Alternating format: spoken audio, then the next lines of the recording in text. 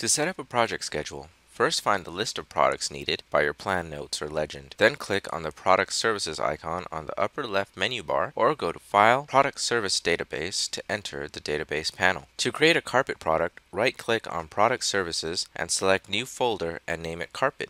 If you already have a carpet folder, right-click on it and select New Product. Give the new product a name and type, in this case Shaw Jargon and Carpet. In the Product Details window, you can change the display color, unit of measure, roll length, and width, as well as the cost and sales price for your product. Repeat this process for vinyl products. Right-click on Product Services to create a new folder and name it Vinyl. If you already have a vinyl folder in your database, right-click on it and select New Product. Again, name the product, in this case Accent, and select Vinyl as the type. For this product, I will change the roll width to 6 feet, as well as set the cost and sales price.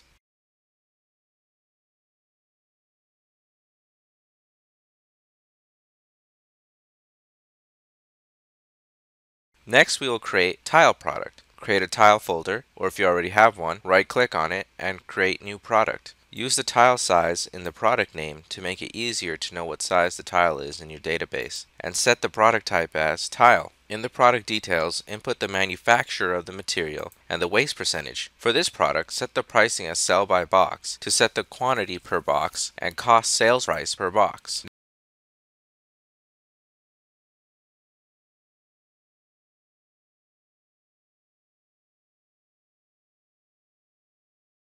Now to create rubber base. Create a wall base folder, or if you already have a wall base folder, right-click and select New Product and name it Rubber Base with its type as wall base. The unit of measurement is linear feet, or LF. Set the trade as accessory and the width as 4 inches. Now for the concrete, create a new folder as Concrete and right-click to create New Product. Name it and select Concrete as its type. Set the cost sales price and hit Save.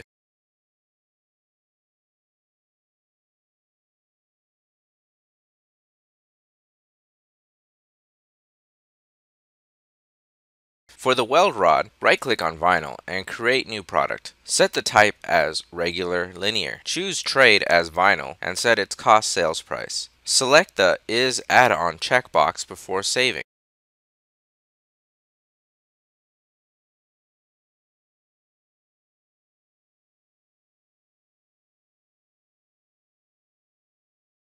We can then go back to our vinyl and click on the green plus in the add-on section to add the weld rod as an add-on and have the add-on method by seam length. This ensures the weld rod will be calculated based on the seam length of the vinyl. Now to add the labor charge to the database. Create a new folder labeled Labor and create a new product within that folder. Name it and set the type as Regular Linear. Select Labor as the trade. Set the unit as linear and set the cost and sales prices. Click Save. We have now completed our product catalog.